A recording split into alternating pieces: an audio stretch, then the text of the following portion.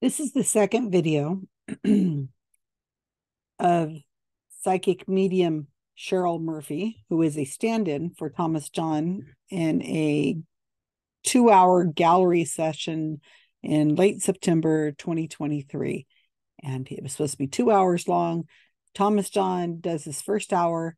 The second hour is all of a sudden a different psychic. And he says, I'm out of here because he says, I quote, my thing that came up, unquote. So we're left with this other medium. Now, this is my second video that talks about Cheryl Murphy doing shows one of her readings. I called it What a Lot of Hooey, because that's exactly what I thought whenever I watched the video. So we're going to watch another one.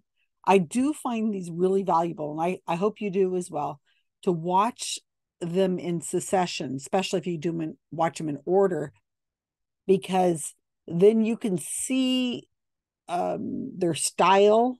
You can see if they tend to do kind of the same kind of readings, if it's like formulaic, or if each one is unique.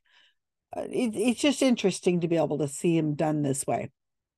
So I had never heard of Cheryl Murphy before. She appeared on my screen during a Thomas John gallery reading. And now that we've done one, let's do the other one. I have seen this reading because I was at the event. I was sitting there on Zoom watching this whole 2 hours plus. And I do not remember Cheryl Murphy at all. I feel like she made so little impression on me that I didn't, I just don't remember what she says. So we're going to watch this one, just like I did the last one where she read Teresa.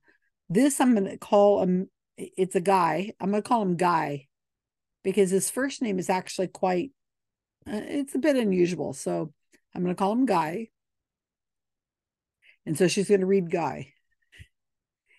And let's find out what she has to say. All right, because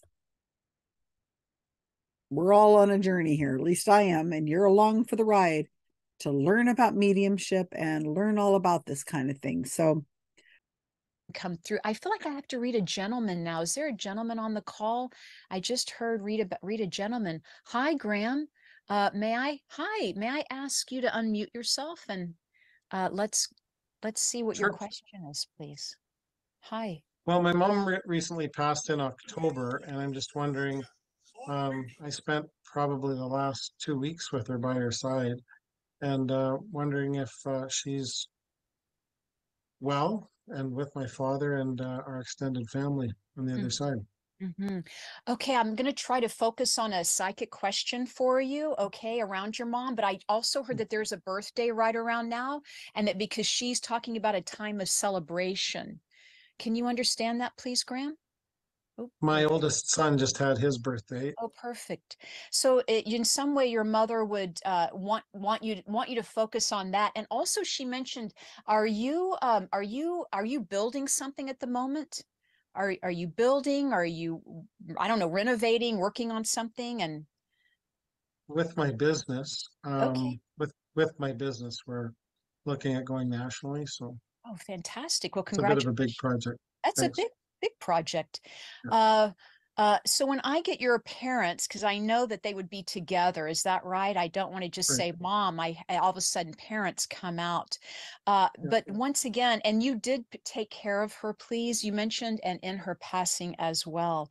And even right. after her passing, which was so much more important, is what she says. Like it was really a lot of work after I passed. I Yeah, don't know what that's all about, but maybe just taking care of the things we have to take care of, and that somehow you are much more organized than her, and I just feel like she taught you something about organization or staying organization, and that uh I want to say you're her hero because you did a lot of things that maybe her husband would do, or of course a strong son would do, but that right. she's talking about you did all the talking for her, that advocate feeling. Is that right? For all the doctors and having to, Yeah, and that was a yeah, real struggle, she says. It was a real struggle because, I just feel like you weren't even getting the answers sometimes, I mean, right. how could how could they not give my son the answers? And I mean, it's really hard to communicate how much we want to take care of our family. But you knew she was ready to go. She goes, you knew I was ready to go. Yeah, we just weren't getting straight answers from the doctor, and there was too many of them involved. So I Yeah. kind of shook them up a little bit. Yes. Yeah, that you knew she was ready to go, and that the two of you had talked about that, or she had mentioned Hmm. that to you. She had said Hmm. that to you, like, I'm good. Whenever it comes my time, I'm good. And I'm getting chills all over. I don't know if you know someone named Rose, please, or there could be a Rosalind or Rosemary. It's like an RO name. I do feel it to be female. And if you don't know that, Graham, just think about that. It may come through later. But I want to finish. Uh,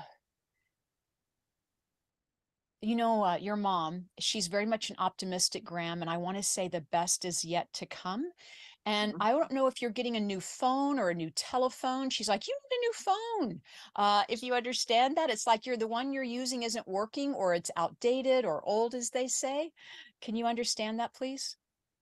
Well, I'm always due for an upgrade. It's just a matter of whether Um, you get it or not. because it feels like it's hard for you to let go, is what she says. It's hard for you to let go of things. And Yeah.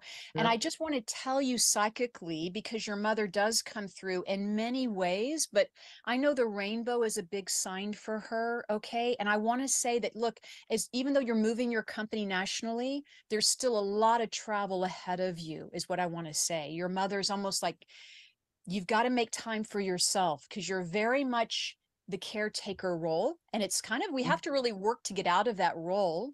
But she's kind of pushing you out the door, saying travel, and travel far away, travel far away. Mhm. Like, I don't know if you go to third world countries, but you really go great distances. Like, I don't know. Do you understand that, please? My company's global, so Okay. yeah. And also, I want to say that I do feel this with your company, Graham, that you do a portion that goes to charity, or you take a portion for nonprofit, or you know how they are doing that these days, right? Or, if you go Yeah. ahead. There's a lot of philanthropy relative to the Thank things you. that I'm involved in. Absolutely. So I want to tell you that your direction in life is only upwards. It's like layer upon layer upon layer. When you do good work, something great happens. When you do good Yeah. work, something great happens. So just, it's like that, it's only going up, and really focusing, because there's so much more love coming to you in your life. Just to tell you, Mhm. it's almost like new people come into your life that remind you of your family, things like this that happen, those deja vu moments. But please know that. I don't know why Yeah. I get Thank you. Egypt with you so strongly, Graham. I get Egypt. I don't know why. Do you understand that? Or is that a place you want to travel to? I want to travel to, but I don't have my bags packed just yet. Okay, you may not even need bags. I'm not sure, but it seems it's come through twice now since I've been talking to you. So I just had to Okay. mention it, okay? Great. Thank you very much. All the best. And remember that rainbow is a sign from your mom, All right. okay? But I keep wanting to say Appreciate that. your parents once again. She comes to me and says it's parents, not so much. Great. Thank Yeah, I you. was really close with my dad. Oh, good. And I've given all the eulogies in our family, and Oh, she was obviously that was a difficult one to do. what a heartbreak. Yeah. Well, Yeah. lots of love to you and to her and your family. Thank Thank you. you. You're welcome. Appreciate it. Whoa. Whoa. You guys enjoying this?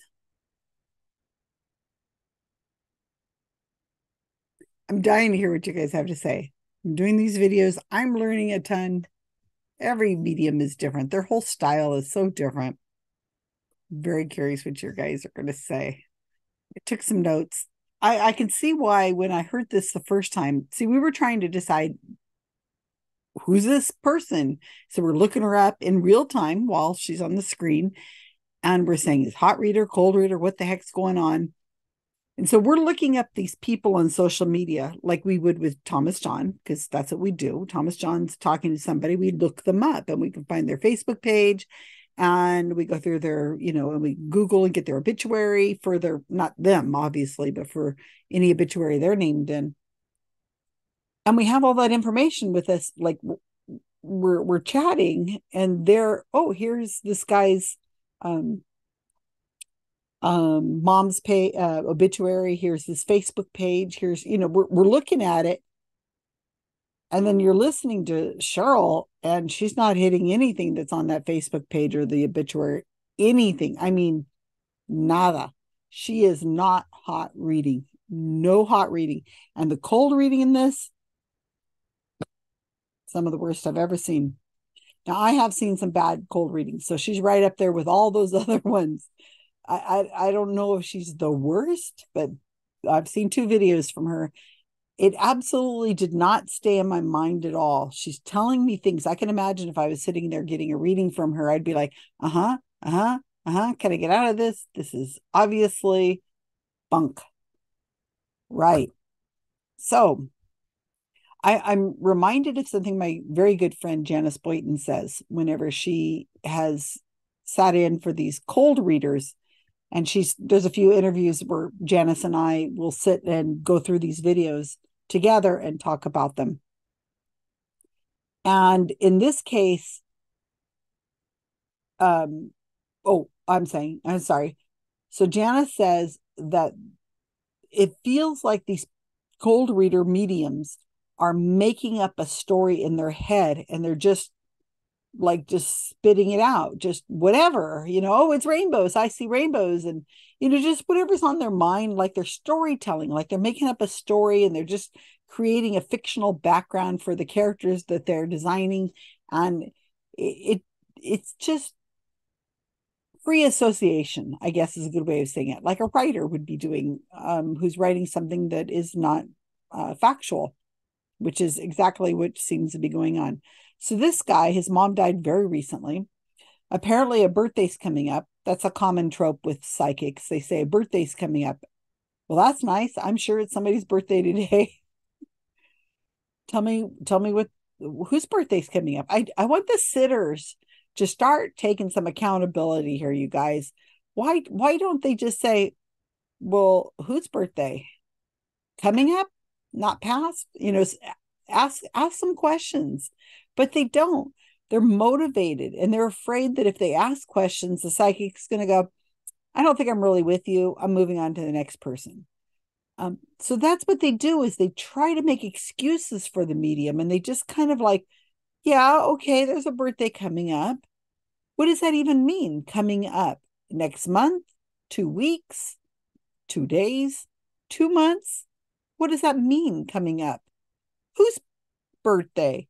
My birthday? The dog's birthday? Mom's birthday? Dad's birthday? One of the other siblings' birthday? It means nothing. It means she's making it up. But when you're in that emotional state, sitting there listening to this, your mind is racing like, oh, wow, birthday. There must be a birthday coming up. Well, there's only 12 months in a year, 52 weeks. So if you're going to give a grace period of 4 weeks, that's a good chunk of time there, right? Anyway, lots of psychics do this. I have at least a few videos of people talking like this. John Edward does this. Oh my gosh, there's a birthday, but he'll make it sound like it could have been a birthday in the past or in the future. So he's got 2 months covered, maybe even longer. So you can tell that this guy really wants to share. He wants to talk. He wants to, do more of a narrative. He wants to overshare, and she keeps kind of cutting him off like she's in a hurry. So mom is telling Cheryl that her son is more organized than she is. He already said he had a business. He says he has a business. It's an international, successful business. And mom says, oh, yeah, he's more organized than I am. And then Cheryl adds something about him learning it from her. And if he's running an international, successful business, he's probably pretty organized. So that's not much of a reach. You are her hero because you took care of her. That's just a platitude. I wonder if his siblings or other family members who may have been just as involved in her later years, helping her through her health crisis, I wonder if they listen to this, they would be hurt that mom is saying, oh, well, this this brother of ours, he's getting all the credit for it.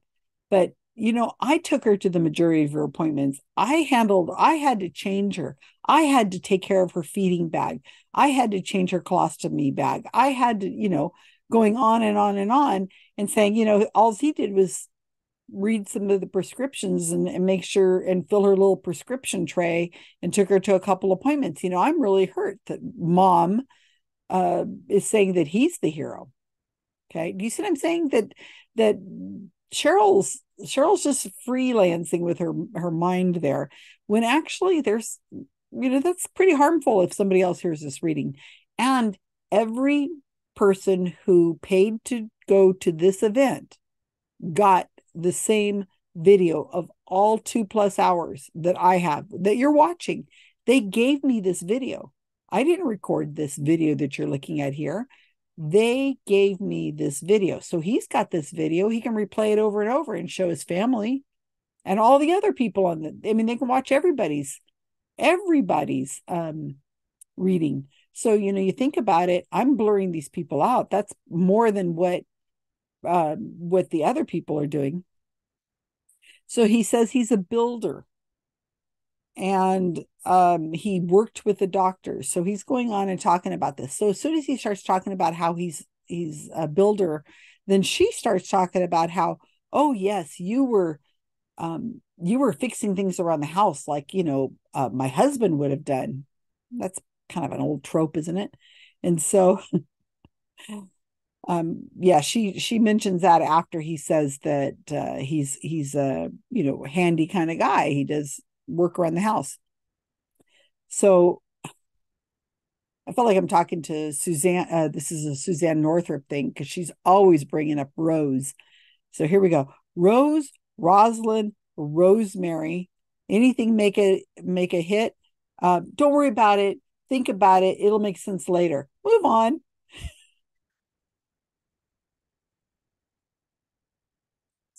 You guys. Goodness gracious. Rose, Rosemary, and Rosalind would be all names associated with somebody who's probably the generation of his mom. Now, I wanted to point out, remember, you and I, we are watching a video that's not a gallery, it's a speaker video. So as they speak, they come up on screen and we can see them. And when the other person speaks, they come up on screen. This is how the Zoom settings work. But what's really happening is the guy and the psychic can see each other probably the whole time, or she can, at least if she's got him pinned on the screen, she can see him the whole time.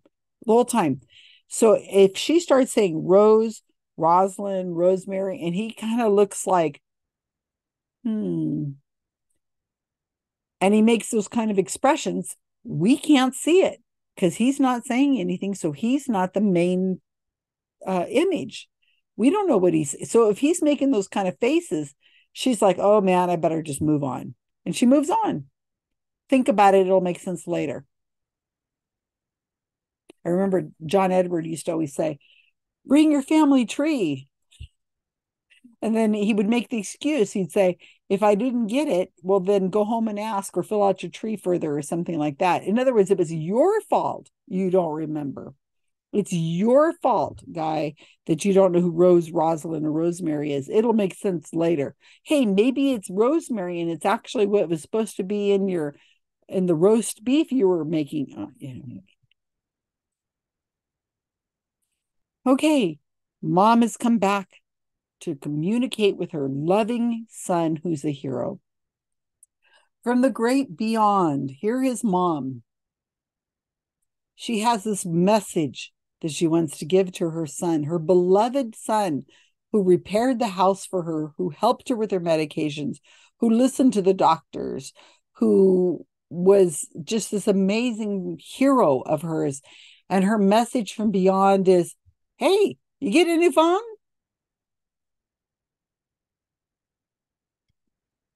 And he says, well, I'm always ready for an upgrade.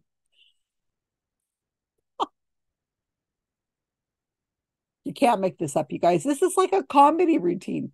If somebody were to tell you that this is what readings were actually like, people wouldn't go to readings. Not intentionally. They would, unless they wanted a good laugh. It's it's it's funny because it's so absurd, but it's not funny because this guy's really in grief and he paid money and has sat here for, it's a 2 hour gallery reading. He's taken 2 hours out of his time to get an 8-minute reading from this woman whose message from his mom, the best she can come up with, all mom wants to talk about, is something like, hey, you got a phone? Send something about rainbows. Okay, that's another trope.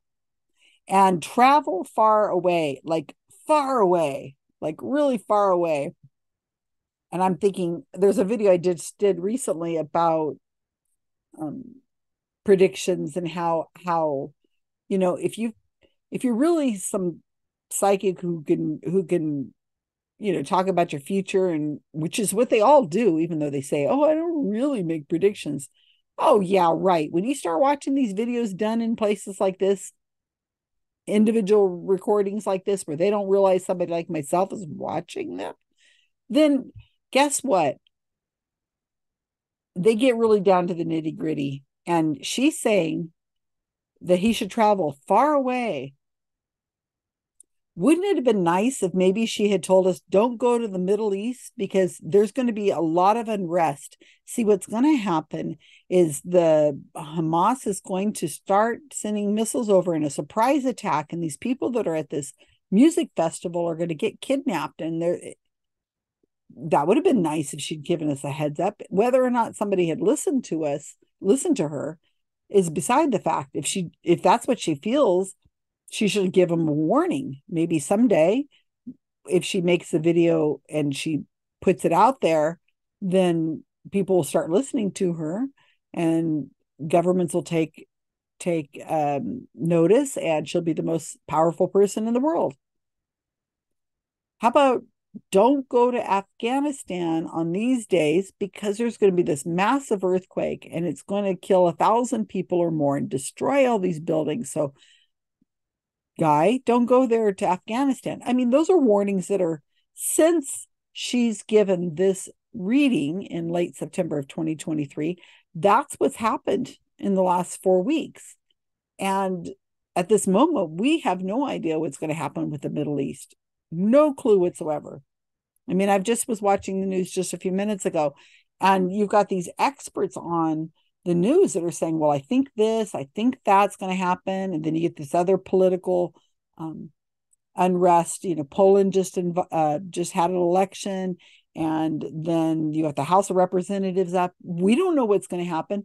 Why doesn't she tell these things? Okay, maybe she's not going to want to tell this guy, but why don't they go on and tell us, like she does a live feed? Here, look, there's Cheryl Murphy doing a live feed. And she says, okay, here's what's going to happen. Not only is this person going to be the House of Representatives, they're only going to be around for about a month, and then this is going to happen, and then they're going to vote. No.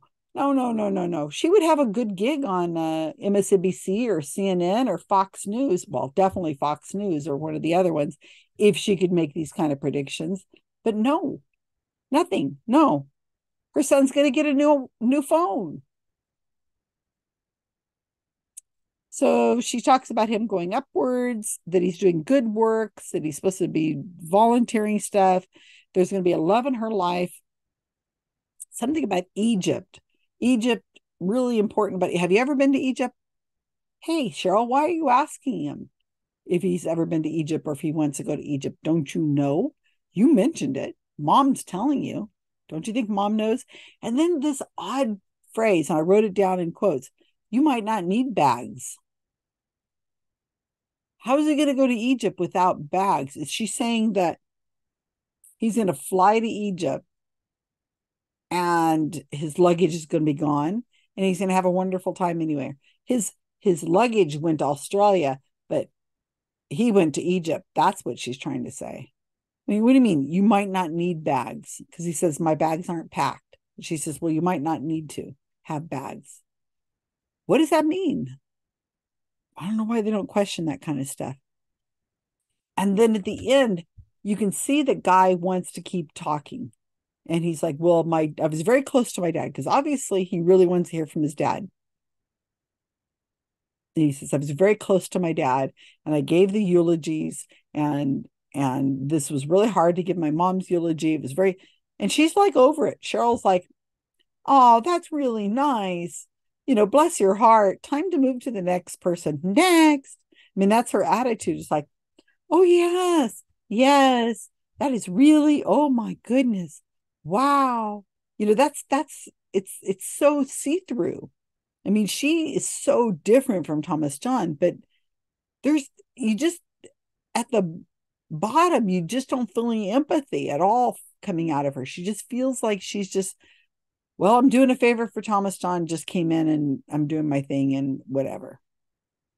Just doesn't, well, I don't know.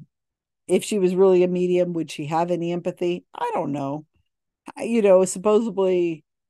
Supposedly they can fine tune this power, they say that they have.